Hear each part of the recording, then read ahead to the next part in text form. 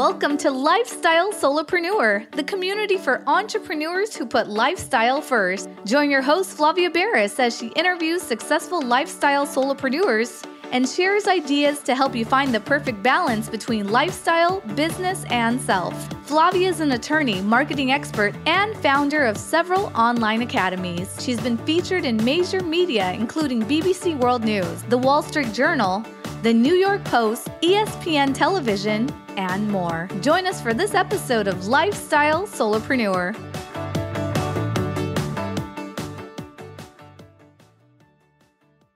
Hey, Lifestyle Solopreneurs. Today we get to speak with Jeremy Schneider. After starting an internet company in college and selling that company at the age of only 34 for over $5 million and retiring at age 36, he has dedicated his life to teaching personal finance. He founded Personal Finance Club, a community of champions of the individual investor who help further financial education for all. Thank you for joining us today, Jeremy. Hi, Flavia. Thanks for having me. It's great to have you on here. Number one, because I'm a big fan of financial literacy. I think it is something that is woefully missing, number one, from even just our public education system. Like, I think everyone who gets a high school degree, let's take it a step further. I think you're graduating middle school. You should already have a working understanding of things like credit cards and interest rates and, a few things. I mean, we're already teaching people math, right? So why not take it a step further and teach about finance, which is where you can actually take your math and apply it to something that's useful and will affect you your whole life. It is the biggest part and challenge of adulting that I think people struggle with. So tell us a little bit about how you ended up where you are today. Yeah, I fully agree. It's kind of wild that we have this education system that teaches all these subjects with the one major goal is to make a living. And then we don't teach the metric by which we measure that living, which is money, which is how you make it and how you keep it and how you grow it. And yeah, even though I've been in this personal financial literacy space for the last 4.5 years or so, still you can walk into any city in the US and ask any person some basic financial knowledge questions like credit scores and, like I said, credit cards and index funds and Roth IRAs, and people generally have no idea. And so it's kind of scary that we've armed people or tasked people with making a living, but don't arm them with the skill set to basically manage that well. And yeah, and I think just what you described is why I'm doing what I'm doing. So I retired when I was 36. I did nothing for a year or so after that. And then I decided to follow my passion, which is helping people with personal finance literacy. And there's still a lot of work to do. Retiring early at 36, I could see that as a challenge. I don't know if you've ever seen a movie. It's an older movie now. It's got Hugh Grant in it. It's called About a Boy. And in the movie, Hugh Grant, and this is not a spoiler at all, it's early on in the movie that you learn this fact. He's sort of think of him as a trust fund baby. He's a guy who's pretty young. He's in his 30s, I think, in the movie, and he doesn't need to work and never has. I won't go into why he has this sort of fixed income that comes in every month. So he's a guy that doesn't work.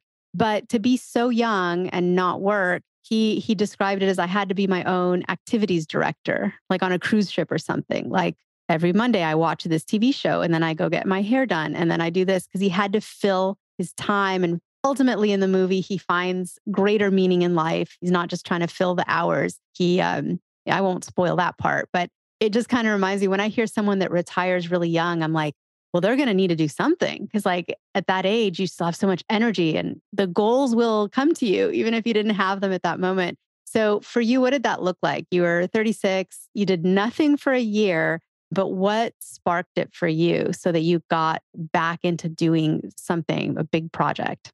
Yeah, they say that the reward for financial independence is an existential crisis, because I think many of us are just chasing money most of our lives. Not like that's the only thing we value or whatever, but the primary tension in your work life is okay, I need to go to work to make money. And I have financial goals like buying a car, buying a house, saving, investing. And then for me, I had a very weird experience where I was living very frugally on $36,000 a year. That was my max take-home salary for all the years I was growing my business. And then with the click of a button, I basically became a multimillionaire overnight. And I was like, wow, I worked at the company that acquired my company for 2 years and did the math. And I was like, yeah, I don't think I ever need to work again. But then you have the existential crisis, which is, okay, now what? And so for the first, I always saw that as like a finish line where I was like, all right, I'm going to sell my company and put my arms in the air. And I did it. And then I would like travel and do the things that you think you want to do, which is what I did. I like went to Italy for 2 months and like coached beach volleyball, and I went to Australia for 5 weeks, and I was like playing video games and just having fun. But after a year or so of that, it just kind of felt pretty empty. Like I didn't have any purpose. I wasn't making any progress. I wasn't building anything. I wasn't working towards anything. And I didn't really want my life story to be, I sold a company when I was 34 and then was a piece of shit for 30 years or 40 or whatever, however long, hopefully more than that I live. And so, yeah, I wanted more. And that's kind of how Personal Finance Club came about, which is I wanted to build something. And one winter break, I was over Christmas break, I was on vacation, and I uninstalled this video game I was playing, kind of got addicted to cold turkey, and set a goal. I was like, oh, I'm going to start an Instagram account teaching people about personal finance. And I'm going to set a goal of getting 50,000 followers in 1 year. And it wasn't even a financial goal. I wasn't trying to sell anything. I wasn't trying to make any money. I was just like, it's just a progress goal. So I felt like I was building something, and maybe that would like lead to other fun stuff, which is what I did. So let's deconstruct personal finance for a second, because I think financial education is so bad in this country, probably maybe even the world, but it is to the level where if someone hears the abstract term personal finance, they may not know exactly what that means. So break it down for us. What things do you consider personal finance knowledge? Like, what are the topics that people learn about when they undertake a study of personal finance?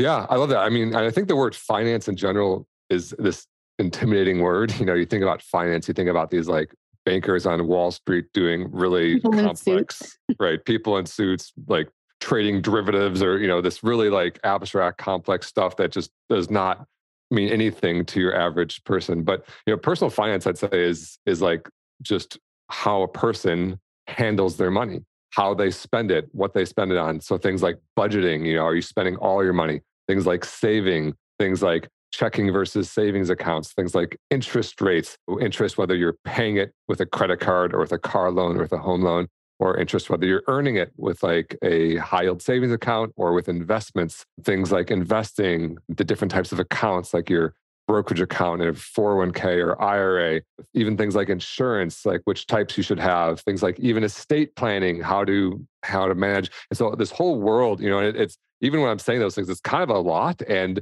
everyone, since it's not part of our education, I feel like there's this pop culture sense that everyone should just automatically know all this stuff. And they think everybody else knows this stuff. Like I got a DM from someone on Instagram, and they said, Jeremy, I'm so far behind. I haven't even started investing yet. Is it too late for me? Can I even start? And I said, how old are you? And they said 23. And I wanted to like reach through my phone and grab them by the shirt collar and shake them back and forth and tell them that they're still like an actual infant baby. But, it just goes to show that like there's this sense like, oh, everyone else understands the stuff and I'm behind. But it's not true. And it's a lot to learn. And so I think it like deserves some focus and energy on your own, because you work 40 hours a week to try to make this money. But then if you just don't know how to manage it and it just goes away, which is what happens to a lot of us, then, you're kind of just on the rat race. You're on the mouse wheel without making progress. There's people who think learning about the financial world and finances in general is something that you do once you're wealthy. And then, I don't know, for me, I'm like, no. These are fundamentals. Like this stuff it's so important to do it. And maybe because, well, I work in estate planning, right? I'm an attorney. Listeners of the show know this. So I'm an attorney that works in primarily real estate law, like commercial leasing and purchase and sale. And I do some estate planning, business formation. So I have that insight as to the clients that come to me. But I also have a real estate brokerage. We help people buy and sell homes. And then we also do property management, mostly furnished rentals, some unfurnished. So I'm someone that actually reviews tenant applications for housing, right? Housing is this basic need. It's so important. And when we see a credit report or an application that's got just a lot of kind of landmines in it, like, like collections, it's a collections item, but it was over $300. Like, how did a $300 bill get to collections? And then having these conversations with people, you realize that they just didn't really know sort of the consequences of some of the actions. Like they didn't realize that if they just ignored the utility company who kept sending them bills for $300 because they didn't agree with maybe well, no, I was supposed to have turned it off when I moved out. Some of that is for actually the people who moved in after me. I just forgot to turn off so I don't want to pay it and I never did. And it's like, well, but now it's a collections item on your credit and your credit score went down like 200 points. And so I think it doesn't matter even if you're scraping by paycheck to paycheck. Jeremy, what would you say to someone like that who's like, I will wait until I have more money and higher income before I worry about any of this stuff you teach? Yeah, I mean, you're exactly right. I hear that too. And it's just not true. Wealthy people got there by learning when they weren't wealthy and by doing the simple things. It's kind of like, I'm going to wait to work out until I'm an Olympic athlete.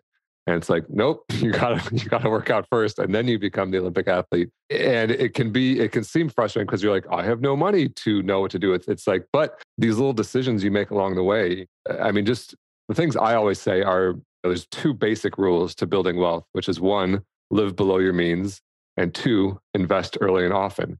And living below your means is just a skill that you need to learn at lower incomes. And so some people who make $50,000 a year think, okay, there's no way I could live below my means.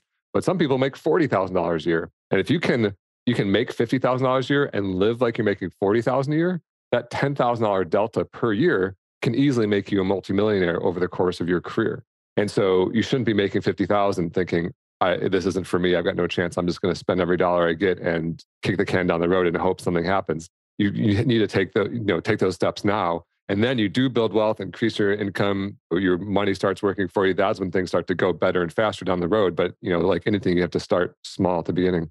That's so funny because I teach at the local law school. So all these bright-eyed, bushy-tailed lawyer, well, they're not really bright-eyed, bushy-tailed. They actually look exhausted because they're about to take the bar. And I just teach one trimester a year. I'm an adjunct professor. So I just go in 2 hours at a time for a few weeks to teach them. But at the very end of the class, because I know a lot of them are about to graduate, I tell them the best advice I can give you that's not advice about the law or being a lawyer, but just life advice is you have a lifestyle right now because you don't really have a job. Maybe you're just interning. So you've been living really frugally for the last 2.5 years, almost 3 years of law school.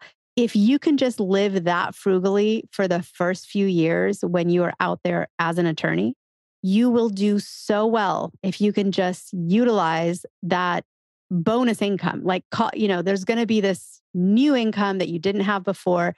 But if you can live super frugal and invest the rest, and, because I do real estate, you see things from your own lens. I'm more of a real estate person. I'm not really into the stocks and all of that, but you do what you know.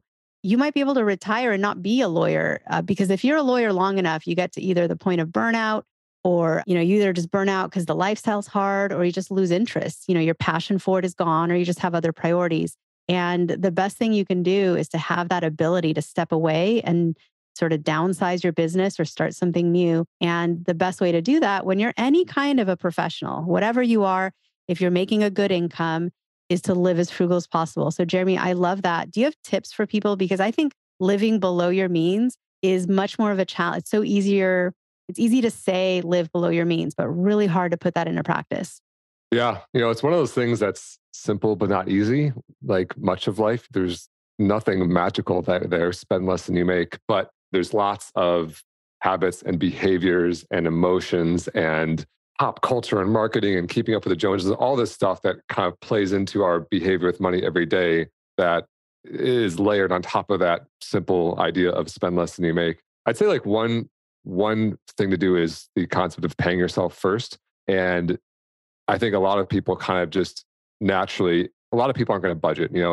There's like some people in the finance world like wave their finger or wag their finger at young people and say, oh, you should be budgeting. But the reality is like most people aren't going to actually like have a detailed spreadsheet budgeting. Well, and so what happens then is you're just looking at your checking account every once in a while and seeing if you have money or not. And if you do, then you just end up spending it on the things that you want.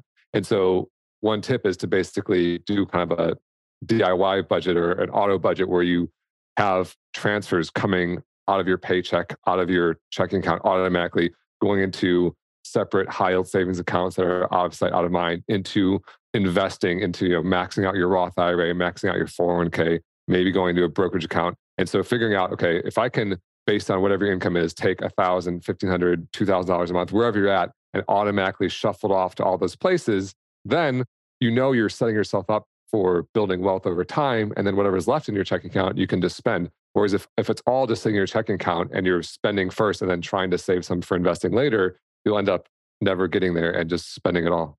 Like the, we love to go up to the mountains and there's these huge squirrels. Like I'm not sure what's going on with the air up there, but these squirrels are humongous and they come in, they're collecting all their stuff, but they eat some, but then they have to put some away. Otherwise they're going to starve later. But it's instinctive for them. They're just an animal. But for humans, we just don't have that instinct. I feel like people don't save for a rainy day. So I like that you're saying make it as kind of automatic as possible. So it just happens on its own without you having to put too much thought into it. What are some other things? So other than living below your means, what are some of the other really challenging things that you have to coach people through or teach them? I think there's just this misperception of wealth in general. And I think that again, since we don't teach money, we just kind of get these impressions as children and then never question them throughout life. And I've noticed that myself. Like I remember being in my early 20s and seeing like a Lamborghini drive by or something like that and thinking like, wow, like that person must be so rich. What a car, And then now that I'm a multimillionaire, I was on the freeway the other day and a Lamborghini drove by me and I thought, that's ridiculous. What a clown. I bet that person's like borrowed money to buy that car and spent all their money on that car. And so there's this like, I have this different view of wealth where, and I'm painting with a broad brush, of course, some very, wealthy people drive very fancy cars, but most wealthy people don't flash their wealth. They don't want to be, drawing attention to themselves. They don't want to be revving their engine on the freeway or whatever. And we grow up with this misimpression that spending is wealth. Like the bigger house you get, the more drinks you're buying at the bar, the fancier clothes you're wearing, the fancier car you're driving is wealth. But wealth isn't spending. Wealth is what you have left over after spending. And so most wealthy people are living more modestly and don't want to draw attention to themselves and are driving used cars and building real wealth, which buys them a few things. It buys them peace of mind during the day, just today, right? If you're making huge car payments and if you lose your job, your life falls apart because you're living paycheck to paycheck and just can barely keep up with all your payments. That's like a stressful way of living and not very happy and doesn't lead to like successful, healthy relationships and an internal sense of happiness. And also you're setting yourself up for even worse things down the road when you still have all these payments coming after you and you don't have any savings or retirement. On the flip side, if you are living more modestly and investing along the way, you feel happier today because you feel more optimistic about the future, less risk of your life blowing up if you have some sort of job or life event happen. And of course, you're setting yourself up for a much better situation on the road where you've got that financial freedom and choices and things that you always talk about. And so you brought up the house question, right? People buy a nice house or housing is such a critical discussion point right now, especially in high-priced cities where housing is very expensive and some people just say unaffordable. Any of the coastal cities or, the bigger cities, it's a real issue. What is your personal take on should people buy or rent? There's no blanket thing that everyone should do. I mean, you don't have blanket advice that would apply to everybody, but I hear so much sort of controversy around the unaffordability of housing and then also the strategies. And I work in real estate, so I hear a lot, maybe it seems like a bigger issue in my world because I'm so close to it. But I'm curious when, you're helping people with their financial literacy and their financial outlook and how they view the world. What's your take on housing and housing costs and the things people should consider before going one way or the other on the buy versus rent decision path? I love this question. And it's always, you're in this world, but even in my world or any world, it's always like super controversial. When you like offer an opinion, people like take offense for whatever reason. I think it's some realtors whose livelihood depends on selling homes or some homeowners who made a bad decision or whatever. But there's this myth that rent is throwing money away. I don't even know where that phrase came from. It's so ridiculous. We don't use that term about any other money that we spend on goods or services. It's like groceries is spending money away. You should be growing your own farm, or driving a car is throwing your money away. You should be building your own car. It's crazy because we pay for goods and services to run our lives.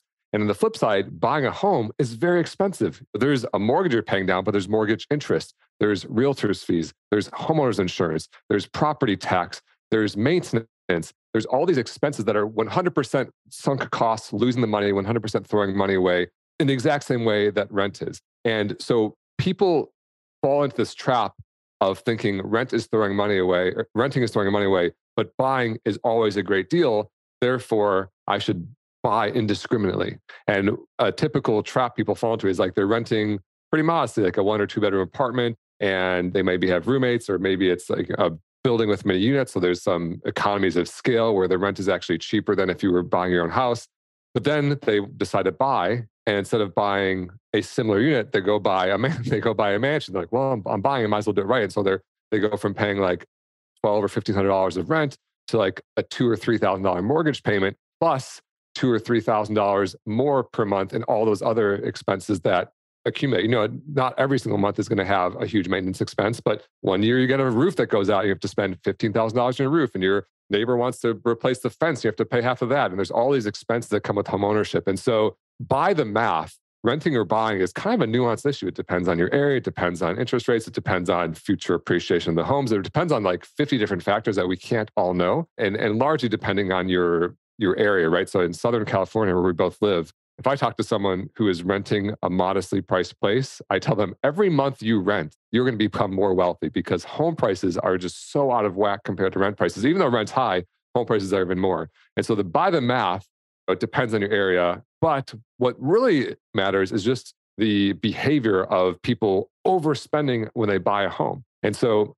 for sure, renting a modest place will leave you much more wealthy than buying an expensive home. But the flip is true too. If you're paying $5,000 or $6,000 a month renting a mansion, and you could buy a modest starter home cheaper, then that would be better off. And so I think people need to like unplug this weird misperception that any type of rent is throwing money away, because there's huge advantages to renting. Like, for example, you don't have to put down a massive down payment when you're renting. You can invest that down payment. You can also, you're not on the hook for maintenance expenses. Like they say, rent is the most you'll ever pay, whereas a mortgage is the least you'll ever pay. All the other expenses are on you with mortgage. And of course, renting is more flexible, and there's lifestyle things. And so at the end of the day, minimize your housing expenses, whether it's renting or buying.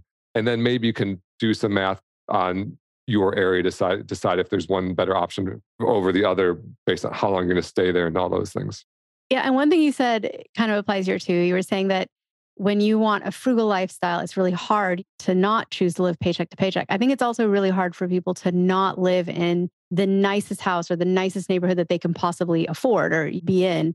And you were saying someone who makes $50,000 a year thinks like, I can't cut expenses anymore. Like this is what, like every dollar I make, I need for my lifestyle.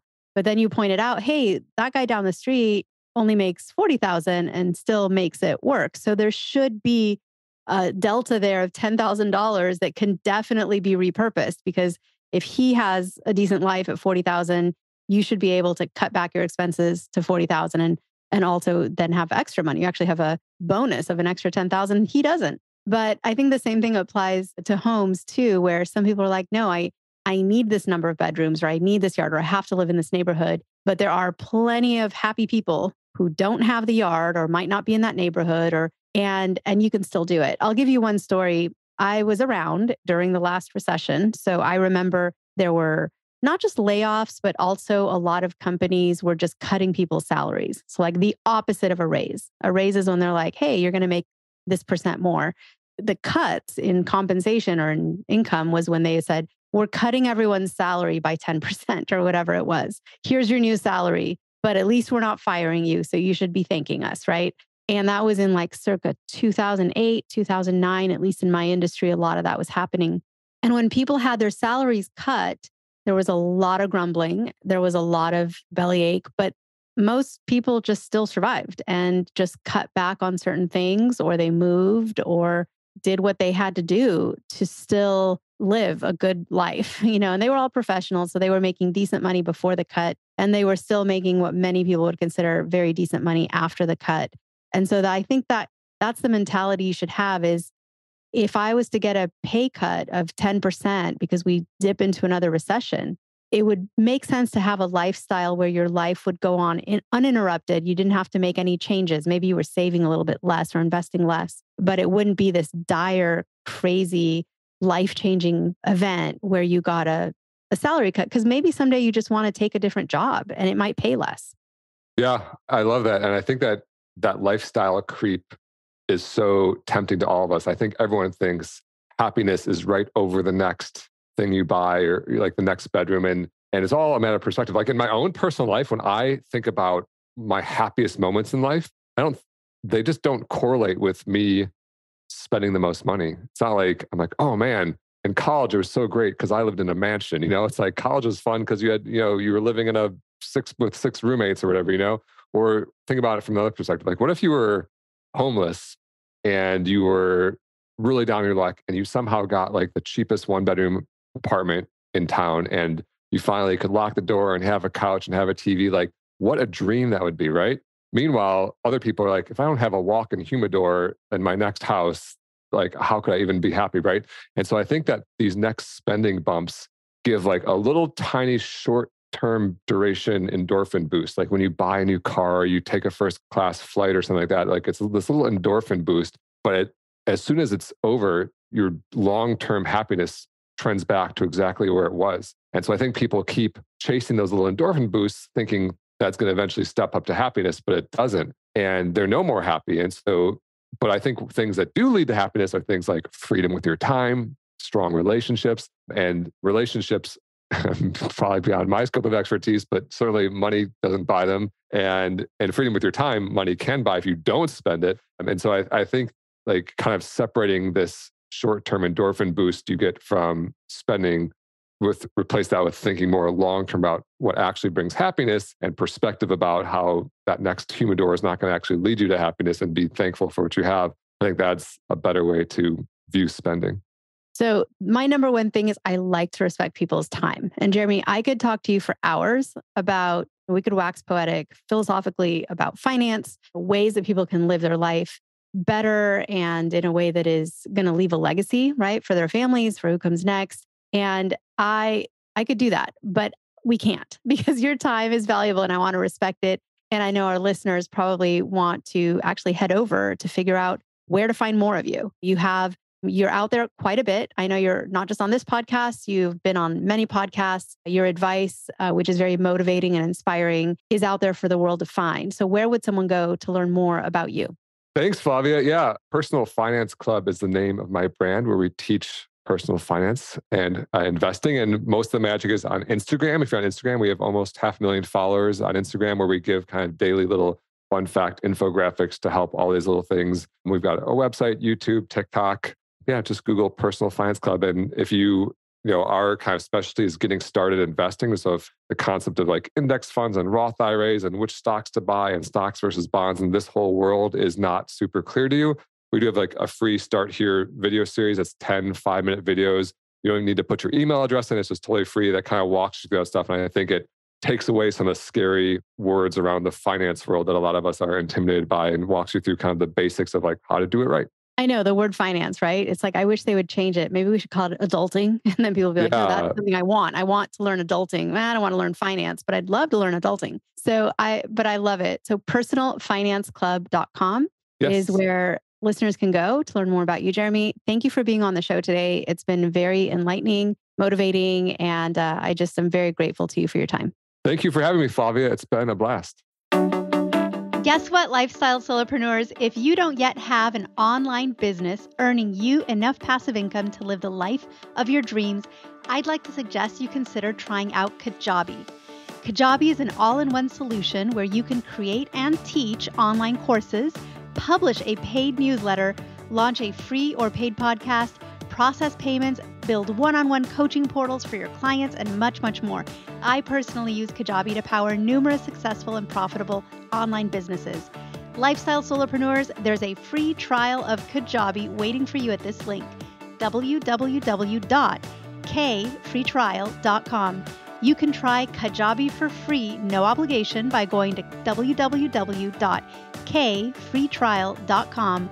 Again, kfreetrial.com, and that K stands for Kajabi. Starting an online business helped me break free from that corporate grind, and I hope it does the same for you. You have nothing to lose and absolutely everything to gain. Thanks so much for tuning in today. Don't forget to subscribe to the show, and see you next time.